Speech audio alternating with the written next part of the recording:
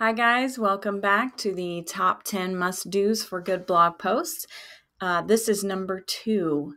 Proper headings is number 2. Headings and subheadings are super important, not only for readability and scannability, but also for SEO. So for readability, you've seen headings of different sizes. It helps break up the content. It helps important things stand out. For SEO, it's not a major ranking signal, but it is important. And Google follows a hierarchical structure, so you want to stick with that. So for instance, in HTML, you have H1 through H6. Your rule of thumb here is that your headline, which go back to number 1, compelling headline, if you haven't watched that one, your headline is going to be your H1. That's your most important tag. And your H2s are going to be major points, followed by H3s, H4s, and so on.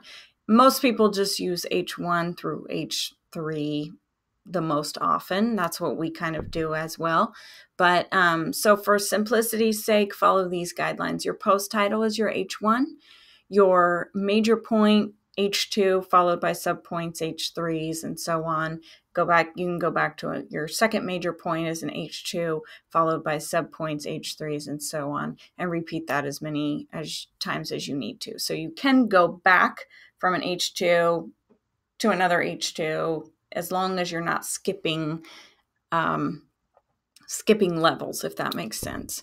And it's okay to have text in between them. You do not want to keyword stuff. That's spammy. Don't just jam all your keywords into your headings. Google will flag that as spam. But we do recommend having your focus keywords, which we'll talk about in another video later, your focus keywords in one heading and preferably in H2. So we'll talk more about keywords later, but it's important to have headings and help users who are scanning to really understand what the page is about. And the hierarchical structure helps Google also understand what the page is about as well. So there you go. Number 2, headings.